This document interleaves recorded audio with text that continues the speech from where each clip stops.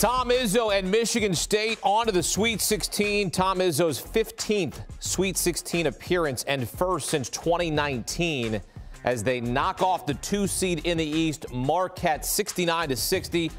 Tyson Walker, a transfer from Northeastern, 23 points in this game. But how about Mady Sissoko with a couple of big blocks down the stretch to deny Marquette in the end, as Michigan State keeps on dancing, representing the Big Ten. And how about this stat?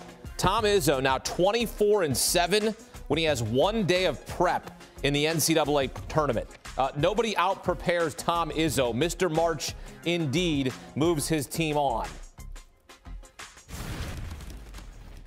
All right, in studio here at 24/7 Sports, Director of Scouting, Adam Finkelstein. And Adam, I want to take you back to the block late in the game. What did you see there? Gene Steratore was talking about how it was simultaneous. What did you see? Did you think it was goaltending? Did you think it was a clean block?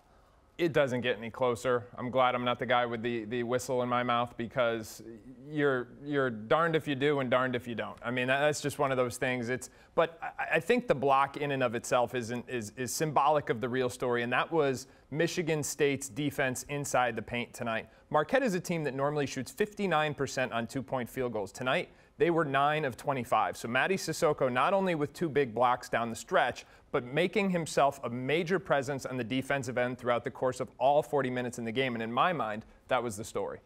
Also a story was the turnover margin, right?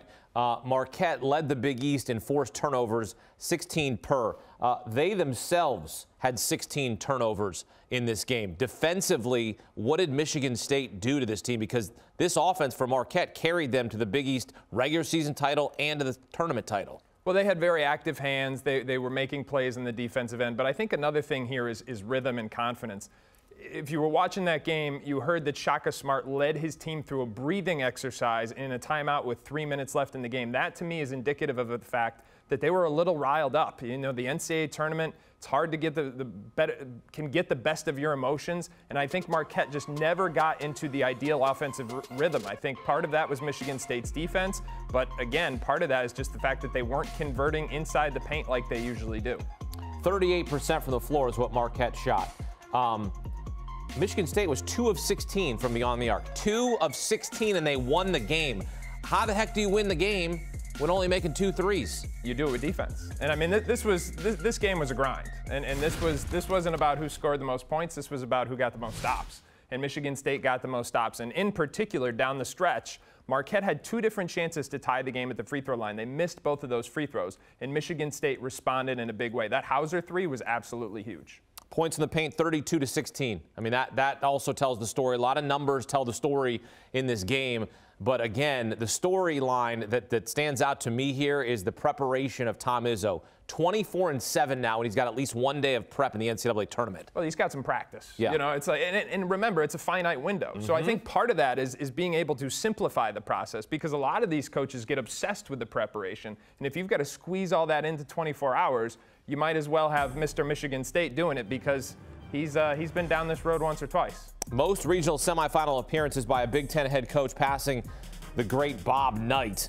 Now 15 for Tom Izzo. Shaka Smart has led a team to the Final Four, took VCU back in 2011. He was trying to do the same here with Marquette. And really, we talked about throughout the season how much of a fit this was, a good fit for Shaka Smart at Marquette compared to what happened at Texas. And the fit at Marquette turned out to be pretty darn good. They won 29 games. Again, regular season champs in the Big East, tournament champs in the Big East. What do you have to say about the job that Shaka Smart did at Marquette here? I think this is as good of a fit as advertised. You know, sometimes these narratives, the stories that are told, sometimes they're creations. This is no creation. This is a great, great fit. Not only is he going home, but he's going to a place where he can be himself. And doing a breathing exercise with 3 minutes left in the game is who Shaka Smart is. I mean, you know, quick story. I interviewed him during COVID. We were talking about basketball. The conversation went to meditation and breath work, because that's who he is on a daily basis. And he gets to embrace that part of his personality here. And this team really bought into that. It had shades of like the Phil Jackson type teams there back with the triangle and stuff like that. I just think it's a terrific fit. Shaka Smart's home, and he had an absolute magical season doing things exactly the way he wanted to do. Yeah, heck of a season for Marquette. Come up short here as they try to get to the Sweet 16. But it is Michigan State moving on, holding the banner for the Big Ten right now as one of 2 remaining Big Ten teams in the bracket. So now they move on to Madison Square Garden, to MSG, where Tyson Walker, he's from Queens, from New York. He's excited about going to play in front of his friends and family. And now you got Kansas State. You got Kansas State, Jerome Tang in his first season at Kansas State, picked to finish last in the Big 12. Here they are in the Sweet 16 against the veteran in Tom Izzo. This is going to be an interesting matchup. What are your initial thoughts here in Kansas State and Michigan State? Well, it's 2 teams who weren't supposed to be here. Because remember, at the beginning of the season, everybody thought Michigan State was going to be way down. They were expecting Max Christie to come back and kind of be the focal point of this year's team. He decided to be one and done last year's draft, didn't get picked in the first round. Michigan State may not have an NBA player on their roster this year. But what they've got is a lot of guys, high character, gritty players who buy into that culture that Tom Izzo has established. So they have exceeded expectations as well as Kansas State. And remember, Kansas State picked last in the, I think it was 10th in the league. Jerome Tang had that quote, said, well, I guess 10 teams from the league are going to the NCAA tournament. So 2 teams that were not supposed to be here but have absolutely gotten the most out of their individual parts. Tom Izzo and the Michigan State Spartans marching on into the Sweet 16, his 15th Sweet 16 appearance, most by a Big Ten coach, as they knock off Marquette 69-60 in the East region. Hey, you want more March Madness Live? Download the March Madness Live app to stream every game from your phone, your tablet, your computer, all of the action. Sweet 16 Thursday and Friday, all the way to the Final Four and the National Championship. Keep it locked. Much more ahead here on CBS Sports HQ as we continue our coverage of the NCAA tournament.